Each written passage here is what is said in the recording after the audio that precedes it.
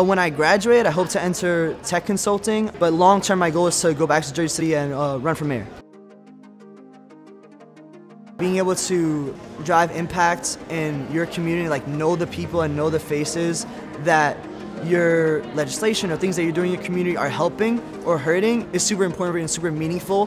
Because I grew up in Jersey City, I saw the good and both the bad parts. That's where me and my sister were raised, so that environment like shaped me to be who I am.